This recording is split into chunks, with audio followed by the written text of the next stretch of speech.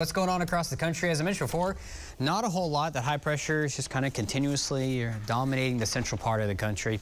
We still do have that little tropical system. It's not a tropical depression, tropical storm, but it is tropical-like down near Corpus Christi, basically the southeastern tip of Texas. And overall, if you look here, you can see right where the ridge is. It's just spinning over the Oklahoma and Texas panhandle. That's what this kind of arch is right here.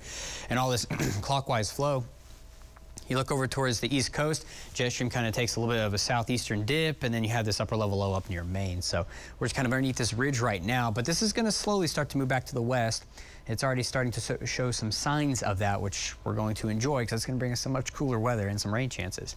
Temperatures across the state, 70s and 60s right now, so it's a pretty nice start to your Sunday, but by this afternoon, it's not going to be a great way to end your weekend with temperatures near the century mark, heat index values above 100 degrees. And the UV risk up in that very high category starting at noon, but going especially 1, 2, and 3 o'clock. The good news is we're past kind of the worst part of the year in terms of the UV rays, just because the sun's angle is getting a little bit lower in the sky because we are actually, the days are getting shorter. I don't know if you know this, but the days are getting shorter right now. And so that's going to help kind of keep these numbers down a little bit. Not a lot, but a little bit. As terms of the heat indices, these are not going down for at least the next couple of days. We're talking about near 106. This is really actually for tomorrow. And then for your Tuesday, near 104. And by Wednesday, I'm off on a day here, we're going to drop down to the 80s for those daytime highs. It's going to be nice overall, I imagine. So tomorrow morning, temperatures in the 70s. By tomorrow afternoon, we'll have a few pop-up showers, especially in far northeastern Oklahoma. Again, a lot of us aren't going to see anything, so don't be surprised if you don't. We'll be near the century mark or even slightly above it. And then we go into your Tuesday, mid to upper 70s, but notice on up to the north and to the west, we start to see where these blue arrows are. That is our cold front. That's going to start to march southeastward. And then by Tuesday afternoon, we're going to be, once again, high temperatures above 100 degrees. But that cold front moves on through Tuesday night. It's going to give us our best chance for showers and storms, especially in northeastern Oklahoma and southwestern Missouri.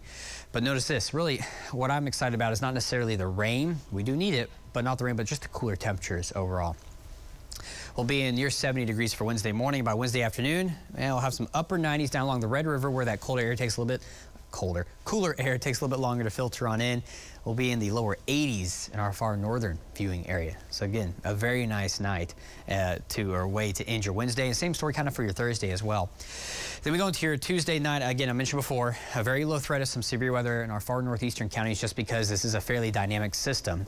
In terms of kind of timing it out here, Tuesday night into Wednesday morning is the best chance, especially if you're northeast of Tulsa. South and west of Tulsa, these chances go down a little bit to about a 10 to 20% chance. So again, don't be surprised if you don't see anything west of Tulsa. The next 7 days, rainfall not looking great overall, maybe upwards of an inch in some locations. Again, we need the rain, but we're still not looking like any great rain chances ahead for us. Just some cooler temperatures, which I think we can all enjoy. So triple digits for today, tomorrow, and your Tuesday. Then come the rain chances. Wednesday's down into the 80s. Same story on your Thursday, or back up to near 90 by Friday and Saturday. There's your 7-day planner.